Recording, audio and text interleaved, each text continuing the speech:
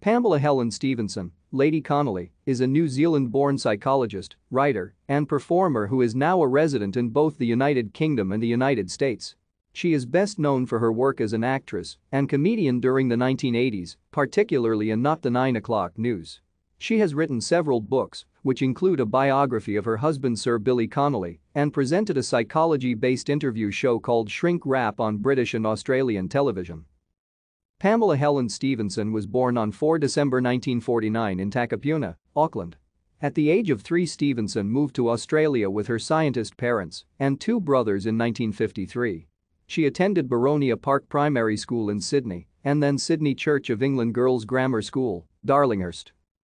According to her own autobiography, Stephenson was raped at age 16 while she was living in Australia by a 35-year-old heroin addict, contracting an STD as consequence. She concealed the fact but was expelled from her home by her parents once her medical condition was known. "I remember the feeling well because I still experience it every time someone rejects me, even in some relatively small way." Stephenson had begun acting on television by 1972. Thank you for watching. Like and subscribe if you would like to view more of our videos. Have a nice day.